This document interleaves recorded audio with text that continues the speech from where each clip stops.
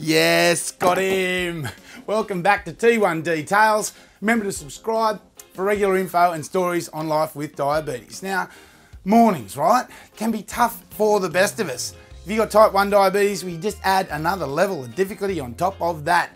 Kind of sucks sometimes, but that's the way it is, all right? So you just got to get on with it. This morning, this was just the guts of a fancy pants coffee machine, okay? It's been working for 6.5 years and made over 5,500 cups of coffee, so it has well and truly paid for itself many times over. But this morning, it was bunged up. Disaster!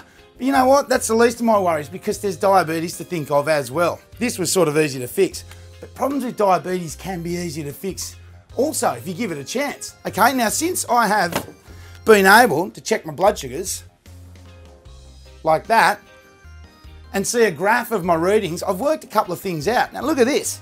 Right about 5:15 in the morning when I got up, bright and early, my blood sugar has gone from a steady 8.5, boom, up to 10.5 in about 5 to 10 minutes. And this has been happening on regular occasions every time I get out of bed. It's like your body's saying, "Hi everyone, I'm up."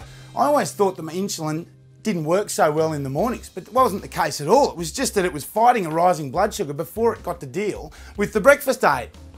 So I made a couple of minor adjustments, kind of like fixing the coffee machine really. But now I have some insulin as I wake up, that levels my blood sugar out, then I can have the insulin I would normally have to get my day underway and my breakfast. It slows you down by a little bit, but diabetes is not easy, is it? Really? It's trial and error.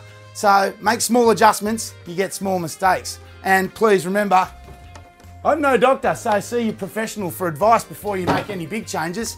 The tip here is that diabetes, it's its own animal, you know, and it behaves differently in different situations. Check your blood sugar here, check it there, check it all day long. If you can make informed decisions on your management and make sure that your mornings are no worse off than anyone else's. Thank you, coffee machine.